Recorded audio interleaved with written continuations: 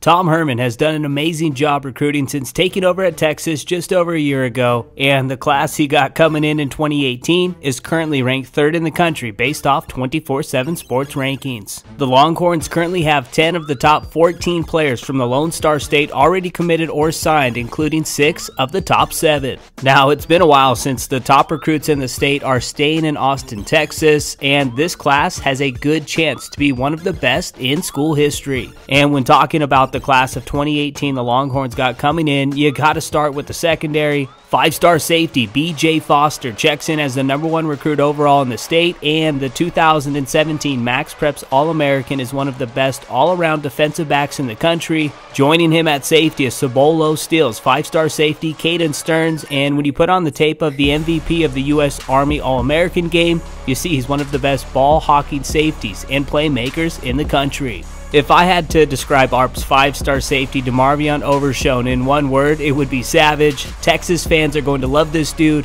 and there's a chance the 6'4", 200-pounder moves to linebacker once he gets to college. Rounding out the secondary is Houston Lamar's duo of Anthony Cook and Deshaun Jameson. Both have a good chance to be shut-down corners at the next level. Jameson is also one of the best return specialists in the nation. Houston Heights' Jalen Green is big time. The 5-star corner checks in as a top 20 overall recruit on 24/7 Sports final player rankings, and he is one of the best all-around DBs in the country. A couple other studs they got coming in on defense include IMG Academy's 4-star linebacker Deli Adeoye and Houston Westfield's 4-star defensive tackle Keandre Coburn, the same school that produced Ed Oliver. Looking at the other side of the rock, the Longhorns got some playmakers headed their way to go with former Austin Westlake star quarterback Sam Ehlinger, who had a legit freshman year at Texas. 2017 MaxPreps first-team All-American running back Keontae Ingram is going to be a name to remember. He rushed for 2,000-plus yards in each of his last 2 seasons and played a major role in leading Carthage to back-to-back 4A Division I UIL Texas State titles and 26 straight wins to end his high school career.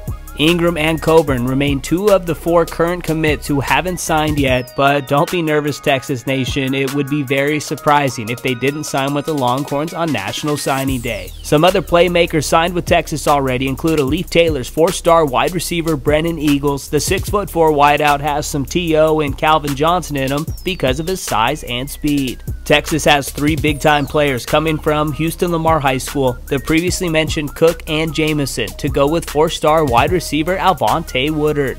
Duquesne's 4-star tight end Malcolm Epps is also locked in at Texas. The 6'6", 4-star signee is one of the most versatile recruits coming in. Now, even though Texas looks set at the quarterback position for the next couple years, they got a couple ballers coming in 2018 led by Newbury Park's 4-star gunslinger Cameron Rising. The QB from SoCal accounted for nearly 8,000 total yards and 93 touchdowns over his final 3 years of high school football. Newcastle's 4-star quarterback Casey Thompson is also a 2018 signee. He accounted for nearly 13,000 total yards and 154 touchdowns during his 4-year career as the starting quarterback for the Oklahoma High School. Tom Herman and the Texas staff has done a phenomenal job with its 2018 class, and this class has a chance to be very special and one of the best Texas has ever seen.